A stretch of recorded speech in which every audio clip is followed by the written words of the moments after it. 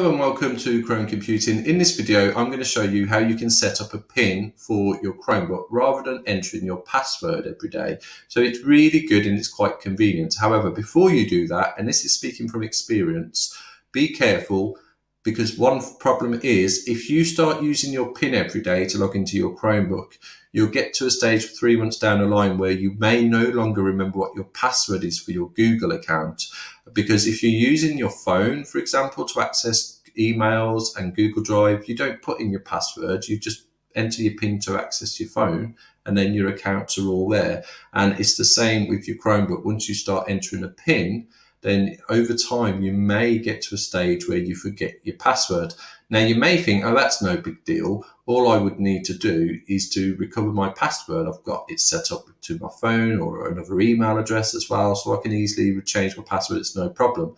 However, that's not strictly true, because what you will find is, although you can change your password by recovery options, when you do that, when you then log into your Chromebook, it will ask you for your new password, which you all know, but then it will ask you for your old password. And the reason it asks you for your old password is because any files you have stored locally, which is why I'd recommend trying not to store files locally, any files you've got stored locally are encrypted with your password. So even if you change your password, you'll never get access to them files unless you know the password, what them files were stored under.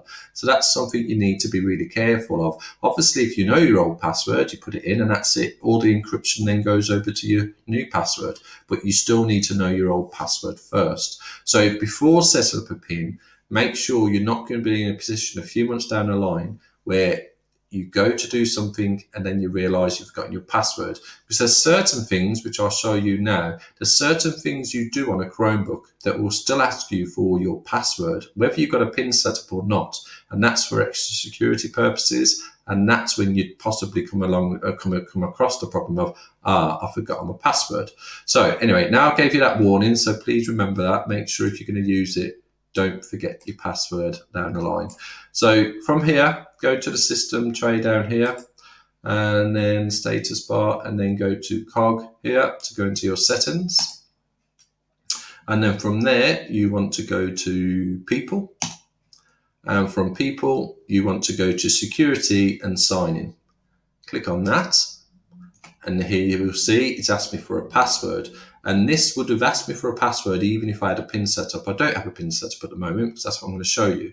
But if I did have a PIN set up, it would still ask me for my password. So you still need to make sure you remember your password. Sorry, I'm feeling really self-conscious putting my password in when I'm recording. Right, so there we go. So from here, you've got your password only, and then we've got PIN or password. So you click on PIN or password, and then it will say set up PIN. So you click on that and then you put in your PIN. It will ask you to put it in once. So I'll put in a really simple one, which it has actually says PIN may be easy to guess, but I'm just doing it to show you. So I've typed that in on my keys, numerical keys, or you can obviously use a pad to do it as well. Press continue and it will ask you to enter it again.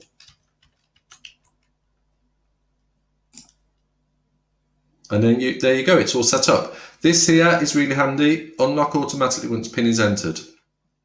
I'm glad they've got this because it's a strange one. Whenever you used to enter something, it would always be that you'd have to hit a return key. However, technology has changed a bit, and a lot of new software has got to the habit of, if you're entering a PIN and there's a defined character set, such as this is going to be 6, you shouldn't have to then press enter. It's just, I know it sounds really lazy, but all them little tiny extra steps can be frustrating. So this takes that away. So if you didn't have that on, you would have to enter your PIN and then you would have to enter.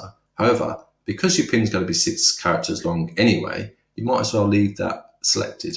And then what that will do is, right, once we enter my PIN,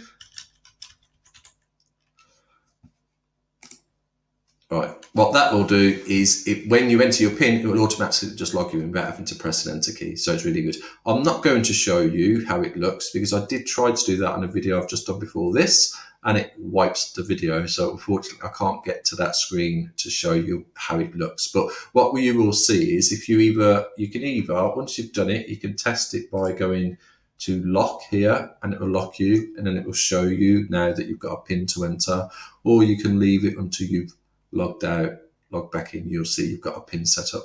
So that's a really good way of being able to access your Chromebook on a daily basis. And it is really good to use, because if you're like me, I like to use quite long passwords to keep it secure.